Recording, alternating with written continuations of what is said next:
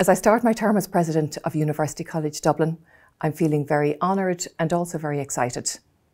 I think it's an enormously exciting time for UCD, for Ireland and for the world. The work that we do in this university can make a real difference to the world in so many areas of great concern and challenge. I look forward to engaging with all parts of our university community, to hearing your views and to planning together how we take our university into the next phase of its remarkable development. Gur maith agaibh léir.